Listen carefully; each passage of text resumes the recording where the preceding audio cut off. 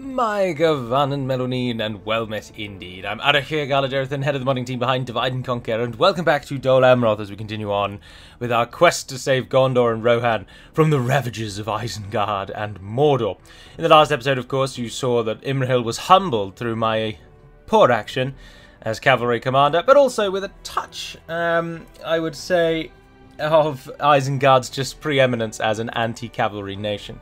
But in any event, Imrahil lost quite an important battle, and we did not take the town of Ginyard, which we were hoping to take, so that we could then either sell it back to Rohan or just whore it out for a load of gold coins. We make quite a lot of gold coins, so it's not overly pertinent, but money is always nice to have. Elsewhere, Adrian of course died a few turns ago. We beat back Mordor from Adrihil's seat, and our army is now ready to ride north. We want to capture Minas Morgul if we can, and then that will really shut Mordor down. But we're really hoping that Gondor takes Eastern Osgiliath so that they can send all of these armies across the river. But also, we're not too keen on them doing that, actually, because Isengard is now rapidly closing in from the west, and we need to decide where our armies are going to be sent. Oh, Mithras doesn't like us. Why do you not like me, Mithras? What have I done to you? 40% squalor. You need to upgrade. But for some reason you cannot upgrade. I believe you may be at this point that you can upgrade, but you just don't have a master builder to do it.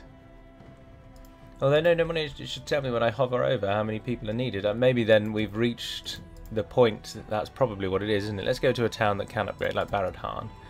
And yes, it hovers over and lets you know. Where's a castle? That will help as well. 6,000 is the upgrade. So yes, Mithras was able to upgrade 2,000 people ago. So we need to get on that, and otherwise that will just start to hate us. Anyway, one thing is, obviously normally there's a Skyrim episode today, but I was just not in a mood to record a video yesterday. And my golden rule for YouTube is to never record when I don't feel like it, because then I always regret the video that goes up. So I didn't record yesterday, and today, unfortunately, lack of foresight, we've got loads of stuff to do today, so I needed a video that was just quick, I can get out easily. The Skyrim videos, I record a lot more than you see, and I cut a lot of it out, and it takes quite a while to edit. And so whilst I'm not stopping Skyrim, I just don't really have the time, but tomorrow I am free, so that I hope to do Skyrim tomorrow. So I've just swapped these two videos around, is essentially what has happened. Right, so our Amrothian army here, if we can get on that bridge and just wait for a moment and see what Mordor do, that's our first port of call. And over in Rohan, we hired a number of Rohirric mercenaries again to supplement our army, to keep Imrahil's forces in strength. And we need to help Rohan as best we can, but I want to do that by taking something. But Isengard really is a very well-equipped nation to deal with cavalry, and all we're sending at them is cavalry. What I would quite like to do is actually get Imrahil back, pull him, and I'd like to swap him over to this side so that we can take back what Isengard has claimed here, sell that back to Gondor, and then come up at Isengard from the west. But in order to do that, we've either got to run the gambit of getting through the gap, which is really not easy. I'm sure there are troops all over the place, and they'll definitely hunt him down. Or we have to run all the way back round the White Mountains, which will take forever.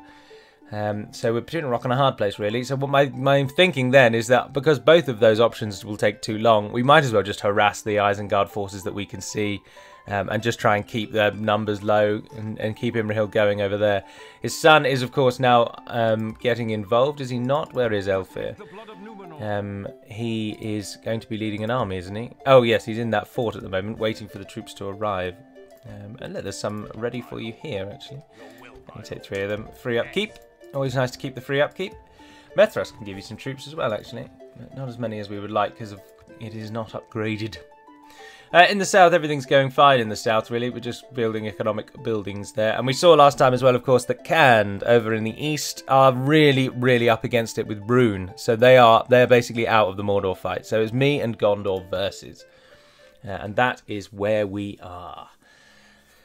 I'm thoroughly enjoying playing Dol Amroth. I absolutely love playing Dol Amroth, and I also am looking forward to playing as Enedwaith as well. So at the moment I'm in quite a good space with Divide and Conquer. I'm thoroughly enjoying playing it, even if I'm not doing too much modding at the moment.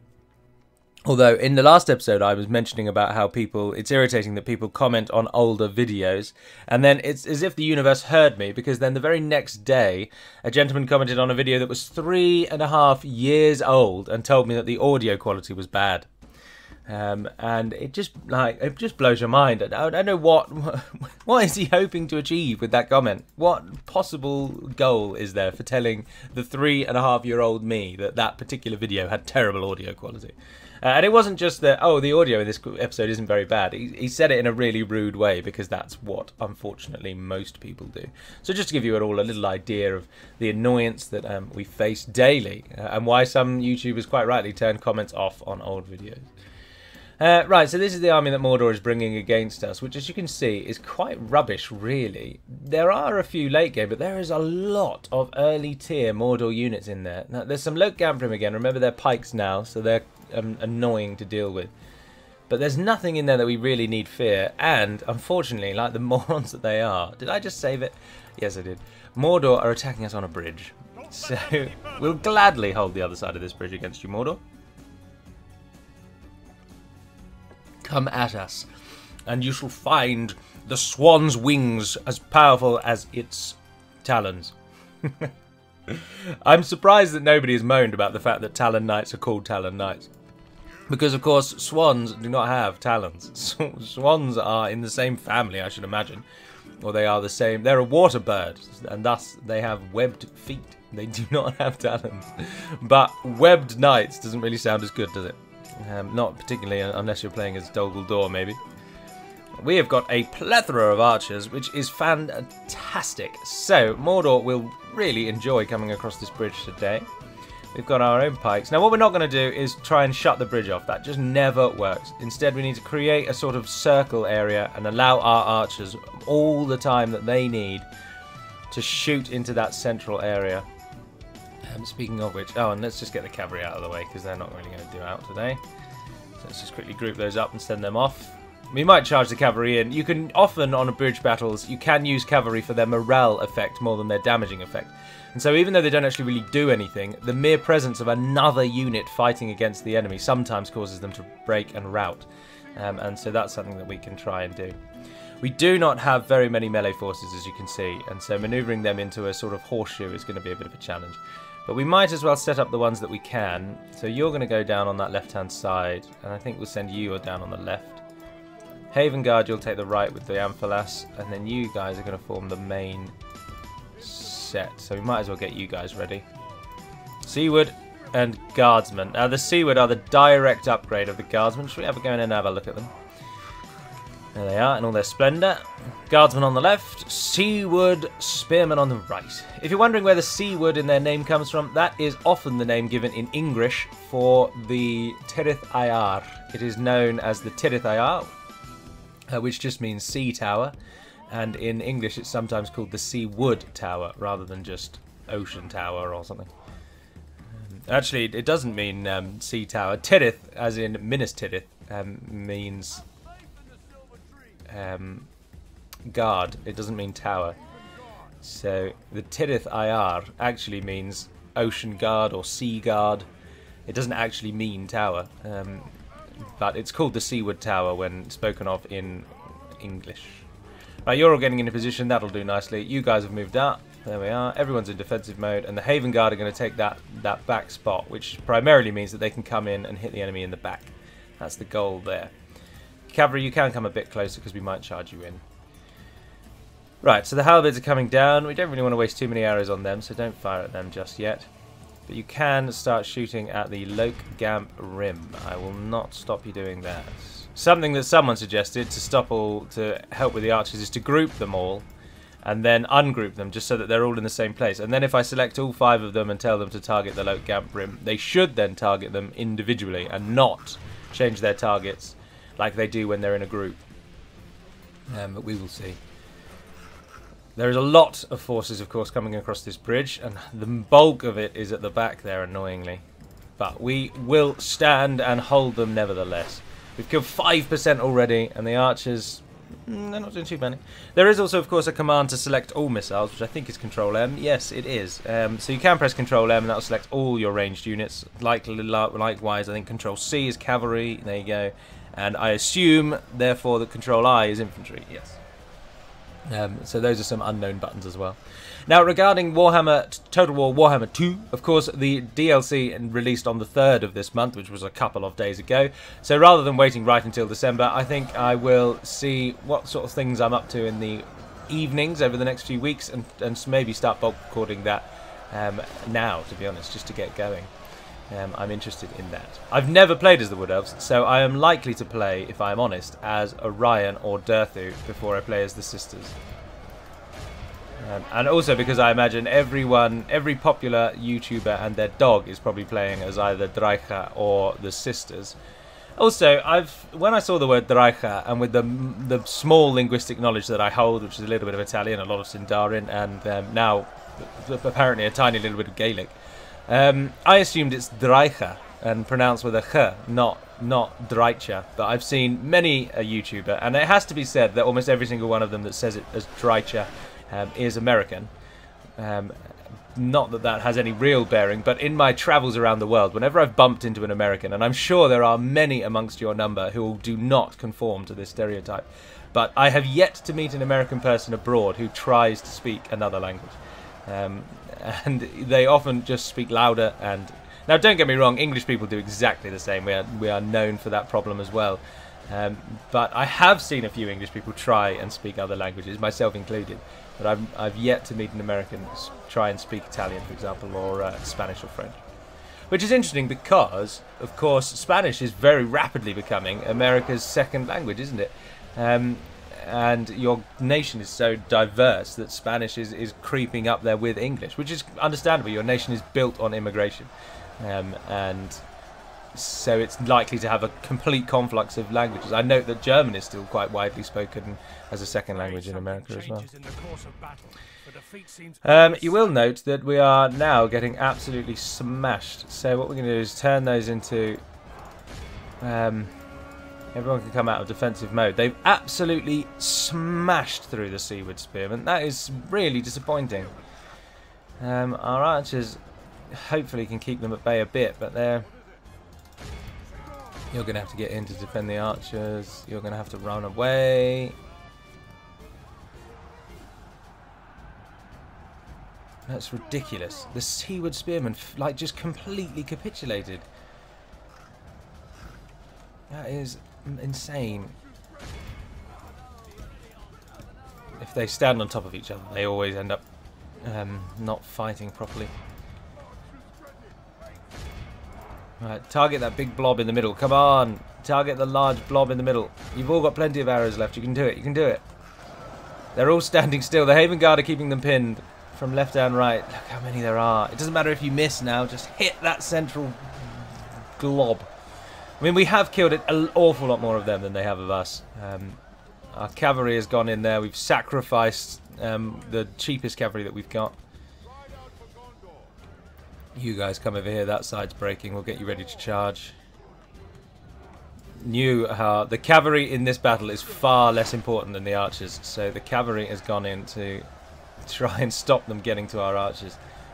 Because if this big blob here can keep getting shot at, that is the goal today. Pick up your bows, countrymen. Keep it coming, keep it coming. The Haven Guard will hold on that side till the cows come home and then some. Right, we'll charge them in for the little boost that we'll get from that. 50% of the enemy has gone down. Pinnithgelling cavalry charging in with a thunderous roar. That's fantastic.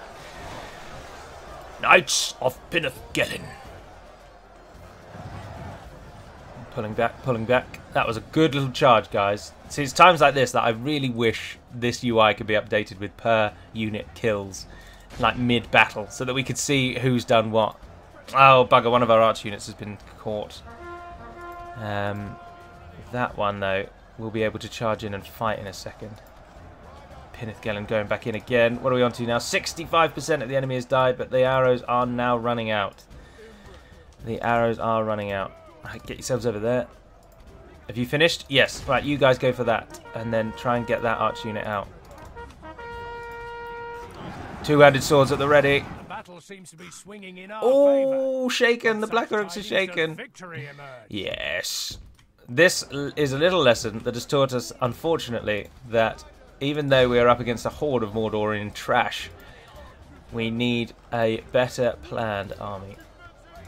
Right, keep firing down the centre. Blackroot Vale are coming over to support. Get yourselves involved there, sirs. I have no doubt that we will now win, to be honest. I think we're getting to the point where the enemy is starting to break and shake. And actually, if we just mass charge that centre, I think that whole blob will go now. Those maulers are running. There's a lot of shaken units in there.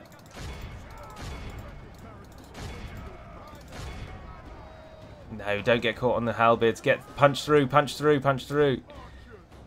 You keep firing at the Orc band at the back. We've got units over here that are routing. Only the Lok Gamprim remain there. Charge the generals in. I think we can probably speed this up now. Yeah, look at that. Huge routing numbers. And finally they break. Fighting to the death. A lot of fighting to the death. And it's over. We've won.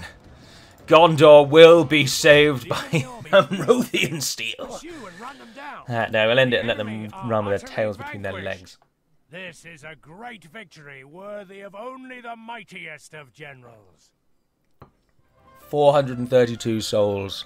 3,358 black, twisted, destroyed souls. And the highest kills go to, by some degree actually, 378, one of the Blackroot Vale archers. Second place, 471 Nimrodale Mariners, proving that they are Dol Amroth's finest archers. Then second place was Blackroot Vale, and thirdly Haven Guard at 312. Haven Guard are monsters. We just need more of them. We really do. And the Binneth Cavalry, let's have a look. They killed 128, so not loads, but they didn't have a lot to work with. They couldn't fully hit the enemy, could they? They were having to hit them in part and flank around the sides. But we held Mordor back, but that was only one of Mordor's armies. They have two full banner armies hovering around Eastern Osgiliath. And the other one, I am sure, is probably now going to move and attack us following that victory. If we can try and get over and pin Minas Morgul in now, it will at least deter Mordor's movement out. Kill them all. Oh, they've sent a Nazgul against us, but he's not attacked. He's just come and stood next to us. But with that, with the threat gone, Gondor might finally attack Eastern Osgiliath. Look at the ridiculous difference in the armies of the besiegers and besieged. Eastern Osgiliath will fall in a heartbeat. Oh, Finabel just got a master horse breeders, but that's miles away. Why would we want it in Finabel? Well, we can get Seaward Lancers now in Finabel of all places. How handy that will be in the coming wars. Although, Finabel, have you got a port? No, you've not, so let's chuck in one for you. Oh, and I can see you can get a mining network there. Well, let's go for a Mason tool first, actually. We'll worry about that afterward. Tirathoros isn't building anything. You can get a port as well. Port's always welcome. Let's get that sea trade up and running. You've made it home. Where the reinforcing army is coming along. Does that mean the Atheland army is ready? One more turn. Right, so we've got one turn for that. Methrast, give us a couple of guardsmen. I mean, at the minute that's all we can get, so we might as well. There's a fort up there. Can I take all four of you into that? Yes. So we'll send the ship up there, actually, and we'll pick up the Atheland forces first. They'll be ready in a turn, and then we'll swoop down and we'll take those forces from the fort and from Methras, and then that's good to rock and roll all night. Retrain, can't do out. So the bomb enemy camp sacked. Construction complete. Tirathoros built roads. Oh, fantastic. Well done, sirs. Well done. Much appreciated. Haldanur, how do you hate or like us? What's going on over here? You've got a port, haven't you? Yes, already set up. You could get some farms in. Why the hell not? Chuck in a grain exchange when you're done with that. Adrahil's seat, just converting. And the army, right, you're going to stand on that bridge until reinforcements can come through. Oh, come on, Gondor. I could always assist, actually, couldn't I? But then if I attack it, that means that I'll get it. I don't really want it. Oh, we didn't do anything with Imrahil in the end, did we? Now the two armies are standing together. As some have suggested, look at the ridiculous speed we lose when we get two units that are on foot. Right, Rohirrim archers, you're a scout. Head out and scout. Oh, look, Ginyard has nothing again. I really want Ginyard. Oh, I so want Ginyard. Those units were just a waste of money. We want Gignard as quick as we can get it, so we're going to try and beat... Maneuverability and speed is our friend here. They'll probably almost certainly attack Haladan, but if we can get those guys in on the next turn and besiege this city, then we can start building the battering ram for the arrival of those foot units. One hopes. That's the plan, anyway. Move slightly further north. Let's have a look. Oh, Mordor are attacking Cairandras as well. Oh, come on, Gondor. Attack East Northgard, you slow-moving bastards. Who else can build a thing? No one. I think everyone's building. Imrahil's Point. You've got a port, haven't you? Shipwrights are that's good to go. Meeting hall, library, weather. You are technically a castle, and quite a large one. We should really be training stuff from you. But then 3 turns, that won't be ready for a while. But then you might as well if we can afford it at the moment. I will take dirt paths when you can offer them. I'll take a barracks and a practice range and a stables, because why not? No. Let's try and get the masons up first. Yeah, nice. Right, so we can end the turn again, I believe. There we go. Oh, yes. Nice. They finally did it. They finally assented to our wishes, and now the river is freed. It's held in Dunedain hands, although not really Dunedain. It's a bit of a stretch, isn't it? It's like Holy Roman Empire calling themselves Roman. You're kind of not really there anymore, are you?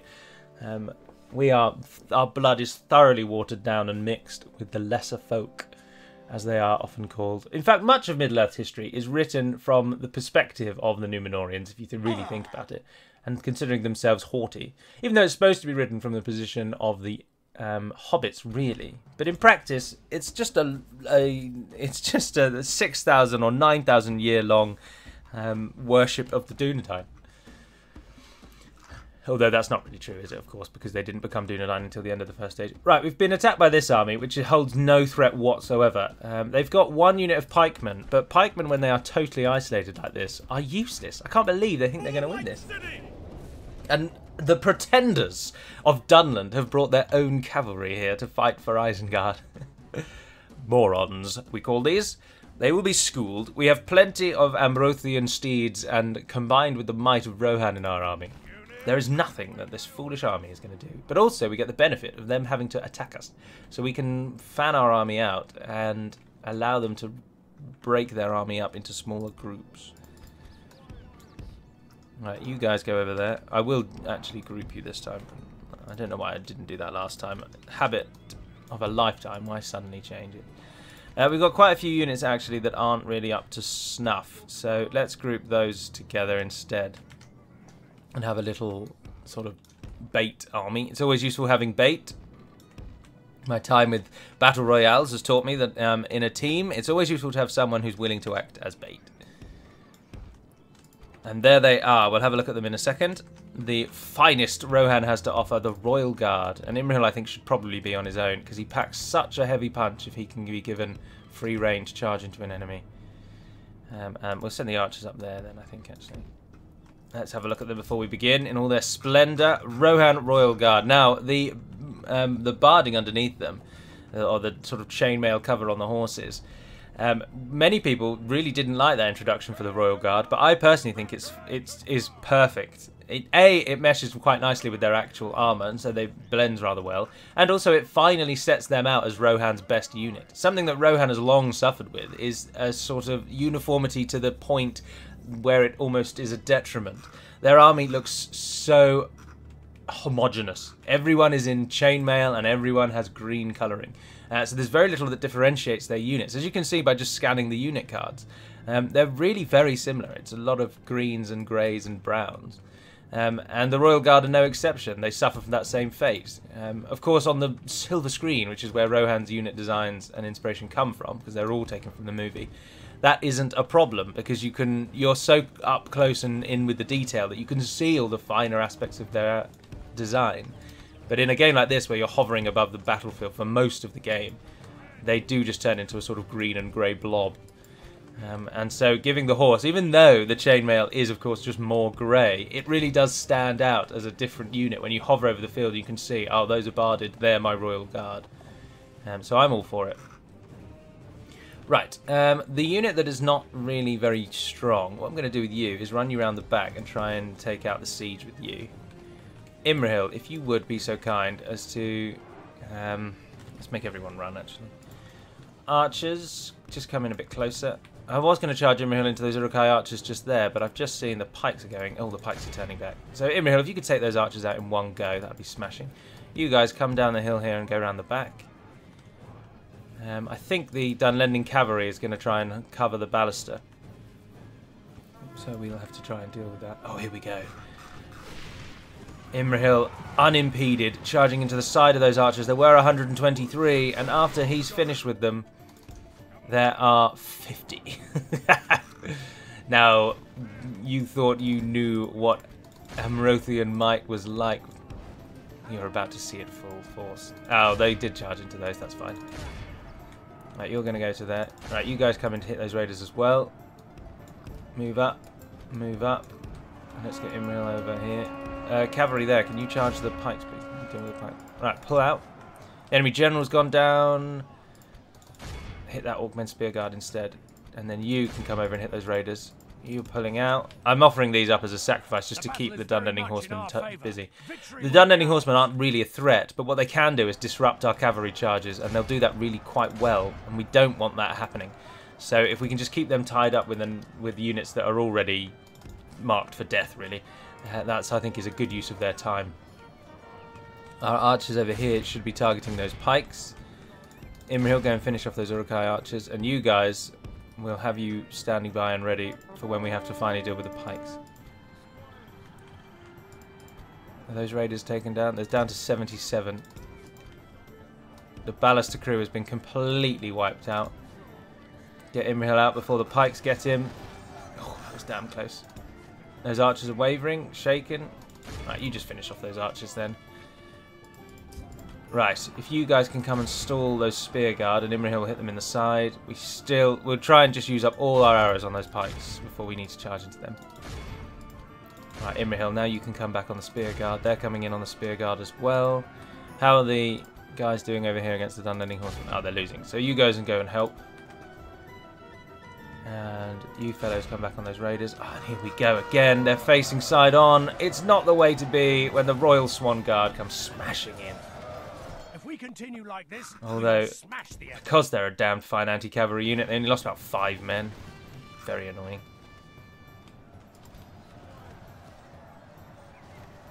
Pikes are still taking losses. The Uruk-hai raiders charged in the back. It's good to see. It's the problem with spears. It doesn't matter if their battalion loses all sense of order and organisation. And so the spearmen are facing all different directions. But each individual spearman is so good against each individual cavalryman that it doesn't matter what way they face, really. After the initial charge, they will just shred us. So we've got to watch out for that. Right, you have beaten the Dunlending cavalry. That's good. The baluster crew is buggering off. They're running away. Archers over here. Oh, no, they're not running into the archers. They're running into the Royal Guard. Keep up the fire on those. Those raiders are down to 29, but they're still going on. This has been a lesson in actually... This time I don't think I've commanded the cavalry all that badly.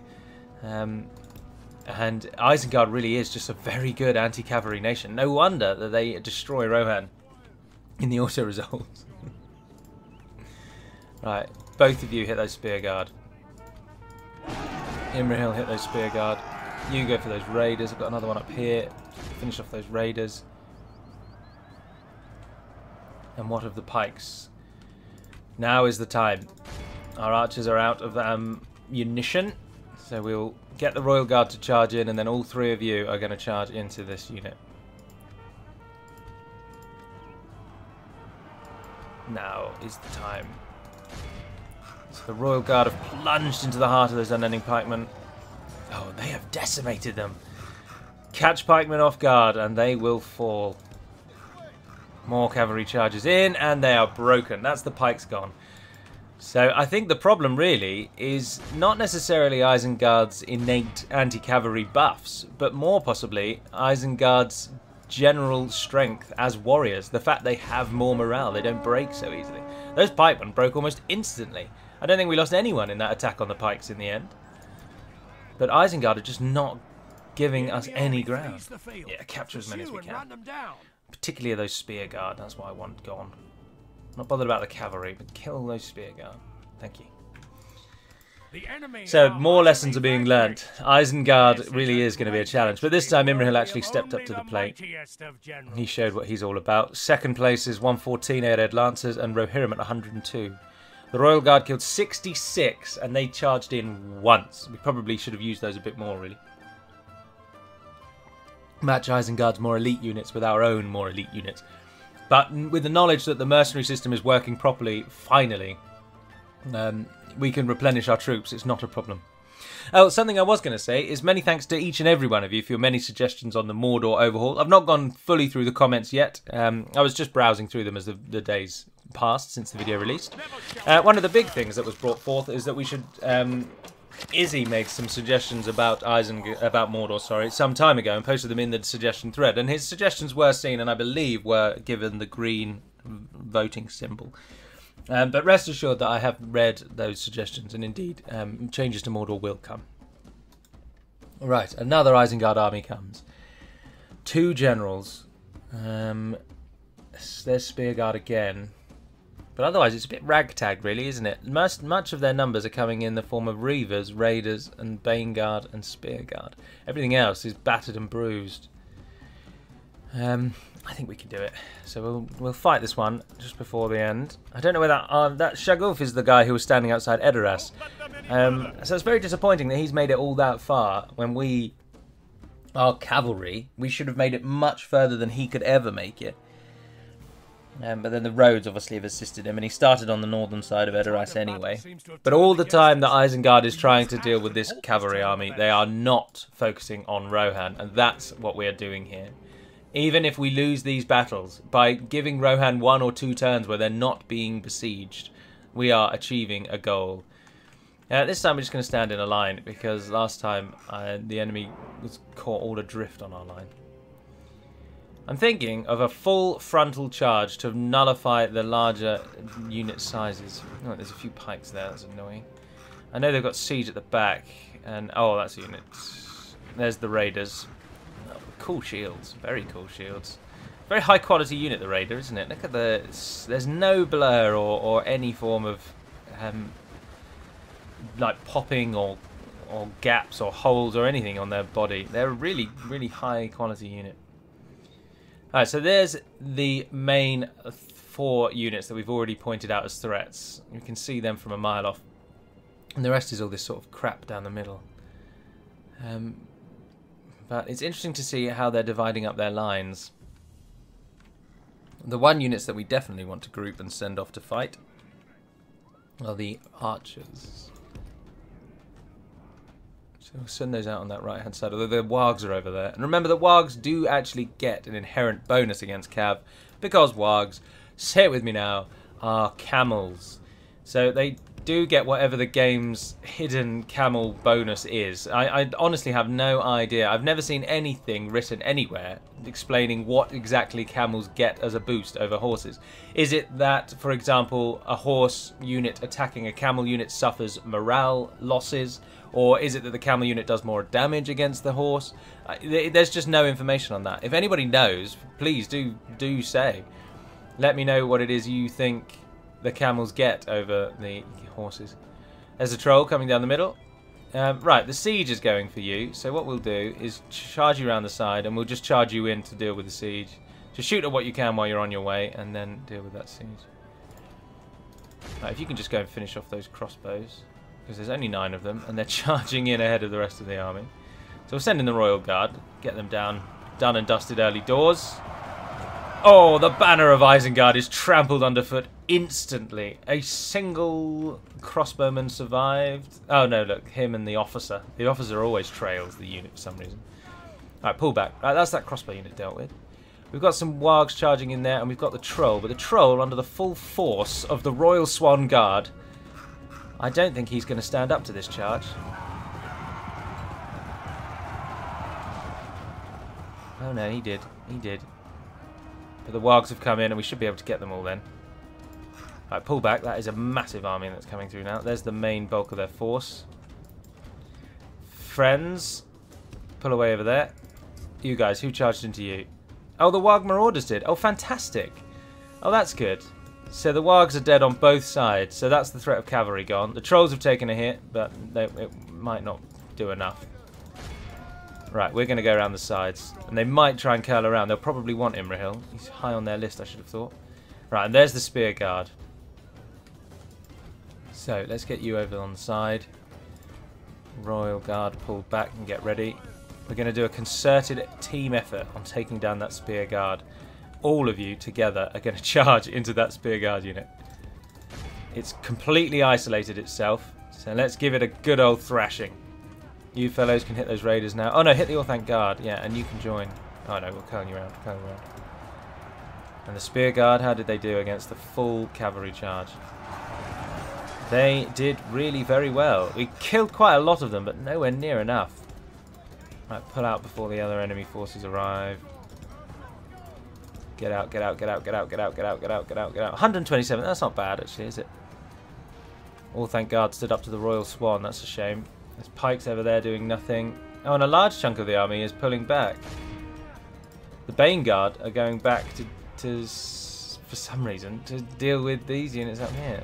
So give them a merry chase. Oh, our Pinnithgelling cavalry have gone down. Defeat seems almost certain.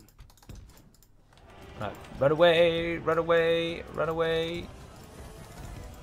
Run over there, please. So we've got a number of the spear guard. We are taking a lot of losses. Right, those Uruk Reavers. They're perfectly placed for a charge as well, I think. Royal Guard. Lancers are down. Reavers have no defense against cavalry. Absolutely none whatsoever. And I think we're about to witness the complete decimation of this battalion of Reavers. That's what you want to see when units charge into unshielded infantry. The entire battalion, in essence, has been wiped out in that single charge. The glory days of cavalry command are coming back. Right, we've also managed to just completely nullify their siege.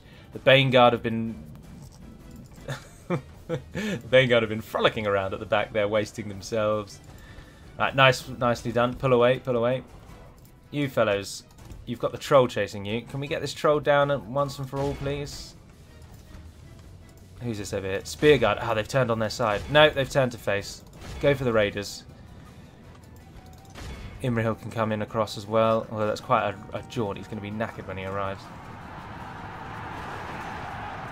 Now the raiders aren't really an anti-cav unit, but they do perform much better than the Reavers, primarily because they are shielded and have, that just tends to always help in defense.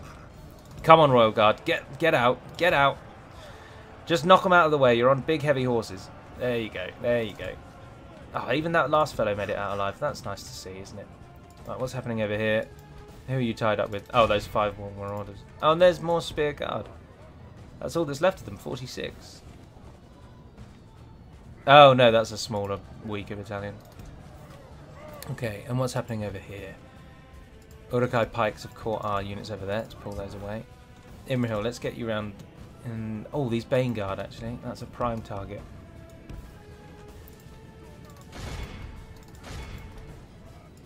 And you're going to go for the Bane Guard as well. We're down to 50% of the enemy is now dead. Oh, you can charge into the Bane Guard as well, actually.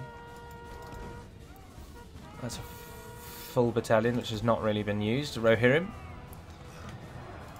Let's keep that zoomed up so that we can see what's going on. Right, they've hit the Bane Guard, and the Royal Guard are coming now down the flank.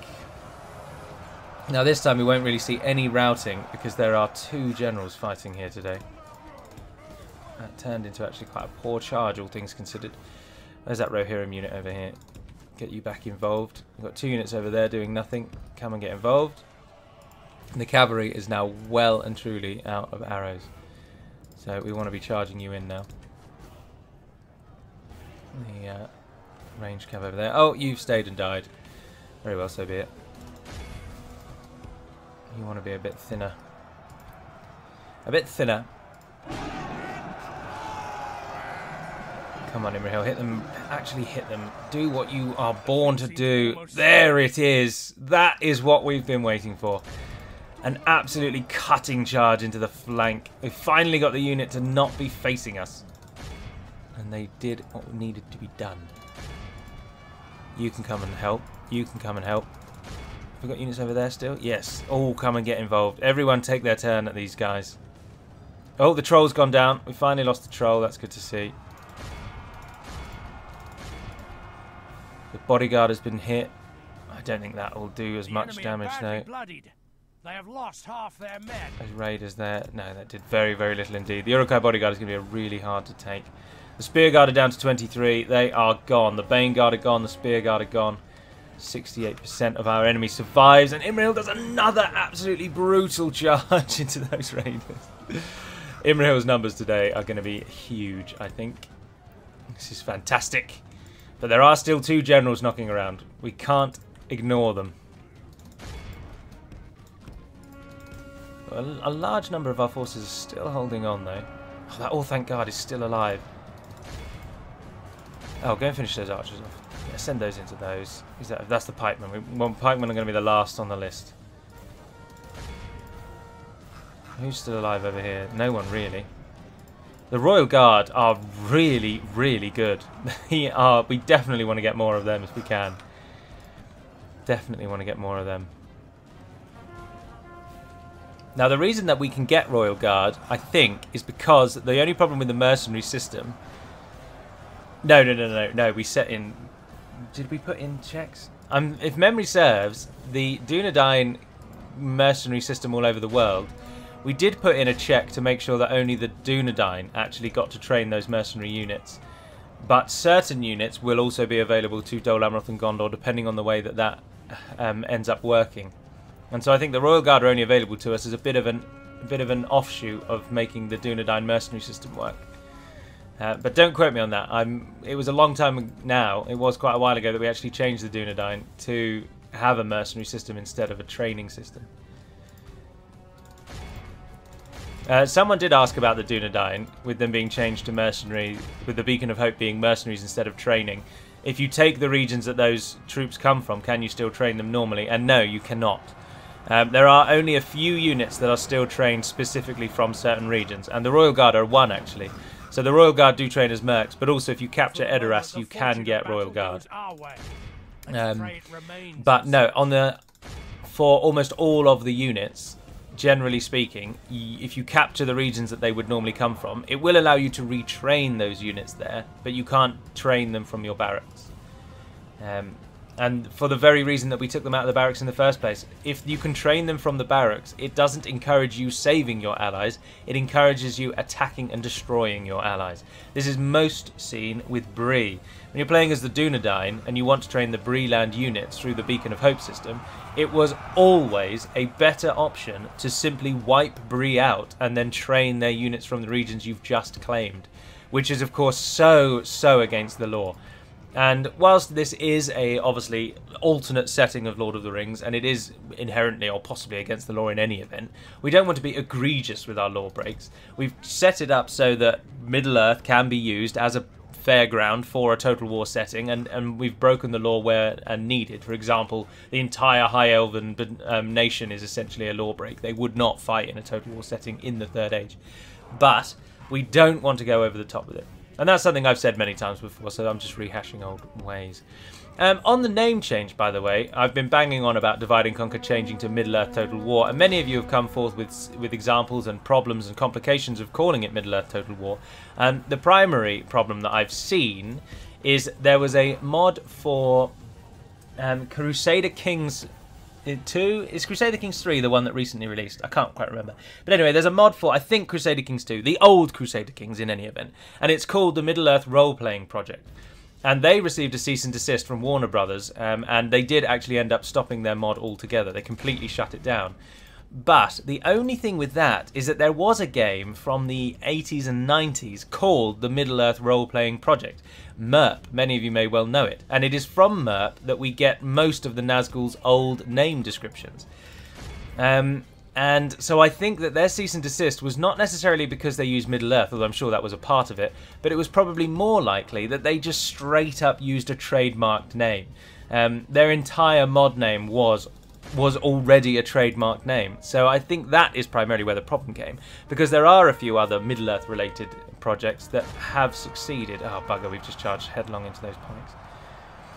They turned around at the last. And Imrahil's not really charging. Oh dear, oh dear, oh dear, oh dear, oh dear, oh dear, oh dear, oh dear. Pull everyone out. How many Royal Guard do we think just fell in that headlong charge into those pipes? The battle is very much Pick a side, you annoying bastards. But anyway, so the thinking at the moment, from me only, I've yet to discuss it with the team. I don't know if the team watch my videos, to be honest, I doubt it. But I think RK might tune in every now and then. But my thinking at the moment then is to in an attempt to avoid any threat of Middle-earth being a trademark and being a problem and being an issue, is that in order to ensure that we have a link to Lord of the Rings, I think the best course of action would be to call it Enorath Total War. 299 Royal Swan Guard, 324 Royal Guard. They beat Imrahil. Absolutely fantastic showing. Enorath, for those who don't know, is the Sindarin version of Middle-earth. Now, we could have used the Quenya, but I think you'll quite quickly understand why the Quenya version of Middle-earth won't work, because the Quenya for Middle-earth is Endor. And Endor Total War will almost instantly make everyone think of Star Wars. I'm sure it just did for all of you as well. So we can't call it Endor, of course. If Middle-earth is going to create even a minor problem, we should not invite problems, of course not. And if Middle-earth is going to give us even a small chance of a problem, calling it Middle-earth Total War, then I would suggest that we do avoid that. And personally, I think the next best option is Enorath Total War. Now, the only problem with that is that Enorath, like Endor, really, is quite an unknown word for Middle-earth. So we may well end up falling into the same camp that people won't know what our mod is about. But I think people that do know of Lord of the Rings will link Enorath to Lord of the Rings, and it will spark that in their minds. Similarly, in the way that the primary mod for Battle for Middle-earth is the Edain mod, or Edain mod, sorry. But then that's a bit different as well, because that is a mod for a Lord of the Rings game. Holy Shebus, that is a massive army. Right, I think we're teetering on the edge of losing Imrahil now. Oh, we can train 2 more of them though. Fantastic. Which will make our stand. So at the minute Enorath is my thinking. I'm really set on us choosing our own name now that we are not part of Third Age Total War. I do not see the point in continuing having a sub-mod name when we are now a main mod. I just don't think it's worthwhile. We can't call it Third Age, of course. See, Reforged, they've done it quite cheekily. Reforged name is Third Age Reforged, so they dropped the Total War and they just called it Third Age Reforged. So again, it keeps that Lord of the Rings link. But ours, Divide and Conquer, means nothing. And all of the people who currently play Divide and Conquer will know what we change our name to, so it's not going to affect any of our current players. I can only see it enhancing our player base numbers, because people may then find a Lord of the Rings connection. Now, personally, I would rather stick with Middle-earth Total War, and I mean, that is my actual personal thought, is balls to it. Let's just go with Middle-earth Total War and see what happens. There are a few Middle-earth mods out there for various other games that have Middle-earth in the name that have no problem. And it could well have been that, so I think Middle-earth Role-Playing Project was stopped because Middle-earth Role-Playing Project was a game from the early 80s and 90s that Warner Brothers likely now have the rights to. And there was a Skyrim Middle-earth project which I think was likely stopped because it was a direct competitor to a number of actual Lord of the Rings games, because a Lord of the Rings version of Skyrim is a competitor, I think, to War in the North, the Shadow of Mordor games. That one actually affects Warner Brothers' copyright of that. Whereas I don't think there's really any counter to us. There's no Lord of the Rings version of a Total War game. Battle for Middle-earth is the closest strategy Lord of the Rings game, and that's wildly different to a Total War game. So Middle-earth Total War is still my preferred, but we will see. Enorath if need be. It could, I mean, to be honest, we already use enough of Warner Brothers stuff that if they wanted to stop us now, there's no reason they couldn't, regardless of our name. But anyway, I'm getting off track. I just thought I'd talk about that at the end. I'm sure many people are tuned out for that bit. But for now, that's going to conclude this episode. So thank you very much for watching, if indeed you have. There will be a Skyrim video tomorrow, and then we're back to Anduin next week. And then hopefully sometime in the near future, I'll pop up a Warhammer 2 Wood Elf campaign as well. And as I say, it will be exactly like the last one, where I'll pop up various episodes, and they'll probably be about an hour long. And we'll just go from there. So, until we do speak again, Navar na den Pedimad Melonin, and farewell.